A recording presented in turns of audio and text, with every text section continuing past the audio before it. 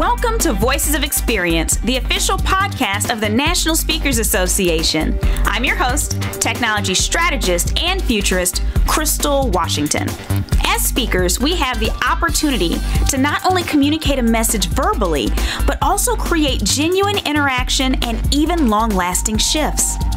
In today's episode, Create Branded Interactive Tools, we're going to learn how we can create additional streams of income that will also sell our speaking services. Are you ready?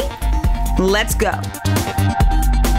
On this segment of Voices of Experience, we have Stephen Shapiro, CSP, CPAE, here to speak to us about branded interactive tools. Stephen led a 20,000-person innovation practice at Accenture that developed digital performance tools. And he has personally developed Personality Poker, which has been played by 150,000 people in 35 different countries. Thank you for joining us today, Stephen. Crystal, it's great to be here.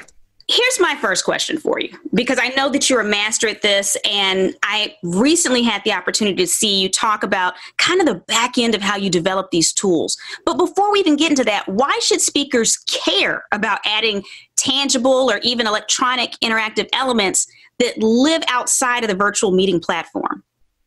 Well, I think that from my experience, most people learn by doing. So when we talk, we create emotional and intellectual experiences for people. But when someone can actually play with a process that's embedded inside of some kind of tool, they are able to take their understanding to a completely new level. I love that. And let me ask you a question just out of purely selfish mode, okay? Does it benefit the speakers any? Because some might be saying, okay, yeah, I hear you, but I'm busy with my speaking business. Does it benefit your business any to do this? It definitely benefits the business. I mean, partly, for example, with Personality Poker, I created that because I wanted to have more fun giving speeches. So I benefit during the speech, but the other benefit is people play Personality Poker during a speech, and then they go off and they buy the cards. And so I have a whole business of selling cards and selling systems around Personality Poker. And people play the online version of Personality Poker. And we've had tens and tens of thousands of people who've learned about me through word of mouth through that game. That is amazing. So not only have you created an additional stream of income, but on top of that, your tools are actually getting you more business as a speaker. Absolutely. There are many times when somebody will say, hey, we were at an event. Somebody brought in decks of Personality Poker cards. We were playing it. Looks really great. We'd love for you to come in as the creator. We'd love for you to come in and actually do it for us the proper way. So I've done a lot of work based on the back of that. Okay, that's fabulous. Now, you're known for having highly interactive elements during in-person meetings. We've already talked about that. Can you briefly share two of your favorites, maybe go in a little bit more detail about Personality Poker and then maybe something else that you do? Sure. So Personality Poker is probably my favorite. It's as you would imagine, a deck of cards. It's literally 52 poker cards, words on them in addition to the suits, colors, and numbers. And the words that are on the cards describe behavioral attributes: creative, analytical, empathetic, organized. And we have people trading cards. So I've done this in ballrooms with 1,000 people in Las Vegas, and people are on their feet, standing up, trading cards. And the goal is to get 5 cards where the words best describe how you see yourself. We also have a second round of trading where people can gift cards. And what's so awesome is then in a matter of minutes, people have 5 cards that describe themselves, and based on the suits, colors, and numbers, I can tell them anything and everything about themselves. And we do that as a group with 1,000 people or a smaller group. Wow. So this is an interactive element that you can do with a huge group, because for many, I would say, activities, you're limited by the number of people in a room. But it sounds like this is something that you can open up to a pretty large amount of people. Oh, yeah. I mean, logistically, obviously, we're dealing out cards and things of that nature. There's ways that as it scales, but pretty much everything I do needs to scale. Most of my interactive experiences could be done with 10,000 people. It doesn't really matter. Okay. Is there any other type of gamification that you do? As far as gamification specifically, one of the things that I've developed is called the 30-Day Innovation Challenge. Now, it was specifically designed to be done after an event, but we also use it during an event. And basically what it is a competition where people who are attending a session for 30 days after that session will get a question sent to them through text or email. And based on the speed and accuracy of their responses, they will get points. And so there's a leaderboard where you get to see how everybody is doing in comparison to everyone else who attended the event. And after 30 days, a winner is declared and a prize is given. But it's so cool to do this with, let's say it's a day-long training class. Mm-hmm. We will have it set up so that at the first break, the first question is sent to everyone so that when they come back from the first break, we've got the leaderboard already up there. We do this at lunch. We do this at the afternoon break. So we've done 3 questions during a day-long session, and now people are so excited that we get 95% of people playing all 30 days once they leave the room. That is an amazing follow rate for that. And let me just say, for anyone that's listening right now, I know that Stephen is being so open with the back end of his business and giving us ideas. I don't want to hear about anyone else creating personality spades based on what Stephen has said to us. We're using his ideas as an example, but we also want to craft our own things. So I just have to throw that out there, okay? You're giving us some ideas, but we need to craft our own things based on our own offerings. Now, Stephen, all of these things sound great in the in-person world, right? When it comes to personality poker, you're dealing out cards. But I'm sure you've noticed we're not having as many in-person meetings nowadays. So have you adapted these elements to Zoom world where participants aren't in a room with each other? Yes. In fact, it's quite a bit of fun. I find, the interesting part is I think the digital world provides a lot of advantages. So like with personality poker, we do have a video game version of personality poker. It looks like a slot machine in Las Vegas. Oh, wow. So instead of our dealing out 5 cards to each person in physical world, they go to this website and they play the game and they keep on spinning the cards till they get 5 cards that they like. And that gives us, their personality. They take a snapshot of their hand, put it in as their virtual Zoom background. So now everybody who's on the call gets to see the 5 cards that they chose, which is an added advantage that you don't get when you're doing it in person.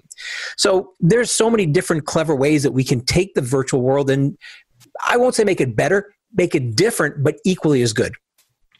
That's powerful because when you're talking about putting these, their results as their background, as you said, now they're sharing it with everyone on the call versus just the people around them that can see their cards in their hands. So that absolutely. That's amazing.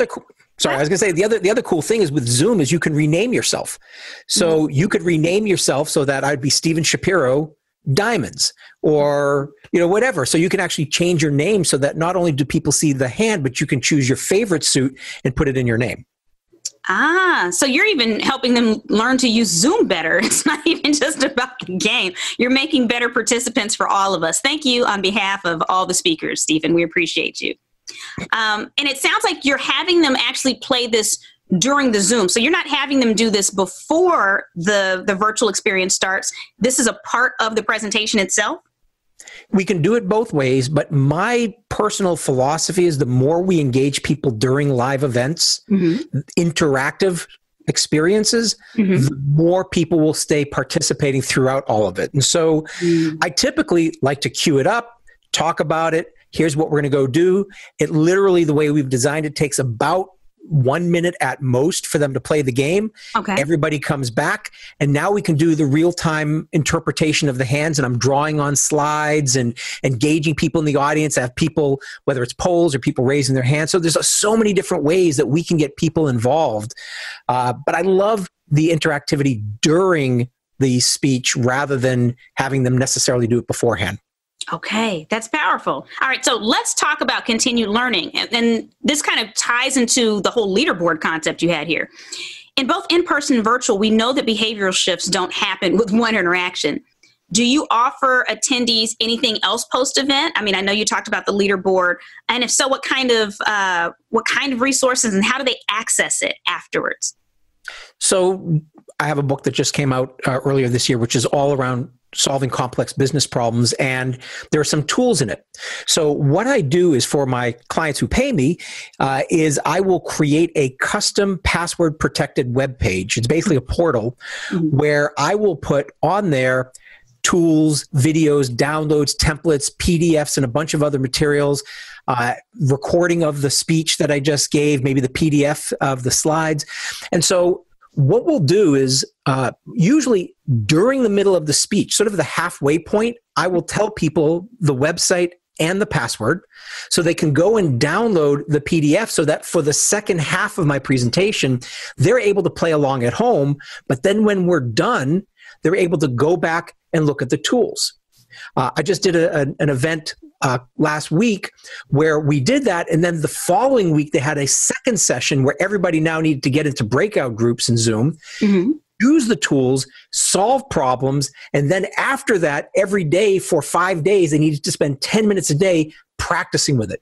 So we built basically a 3-week process whereby it started with the speech and then it builds up to application and practice and building habits.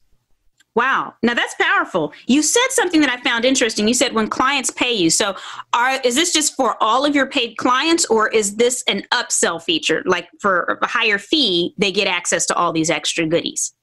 I like to do this for every paid event. Mm-hmm. Sometimes what I'll do as an extra added bonus is I will also create a custom email address for that event. Mm-hmm. And what I will encourage people to do is to, if they have any questions, to send me an email with their questions.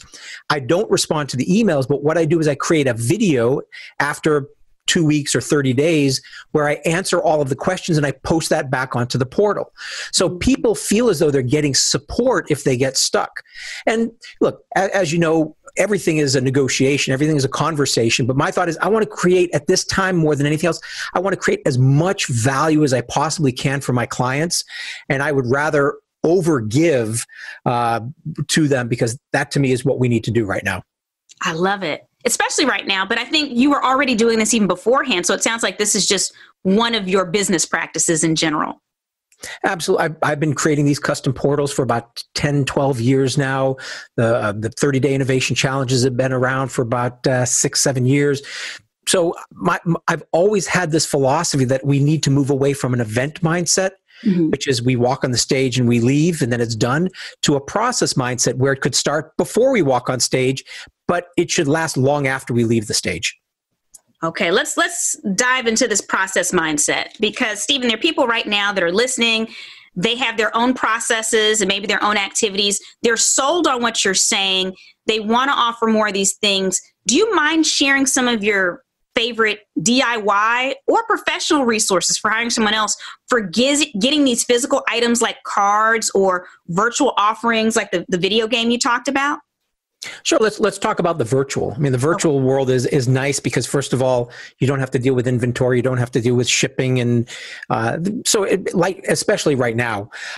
So there's a couple of different ways to go. You have a lot of my tools have been developed in partnership with people. Mm-hmm. So I have people who believe in me, think that, we're going to do well. And so they would build the tools, host the tools, manage the tools, and then we share the revenues that we get from these tools if they're tools that are for sale. Mm-hmm. So we have some subscription tools that are done that way. In other cases, there are ways that you can create, like you said, a DIY version of it. We created in Trello, which is a project management tool.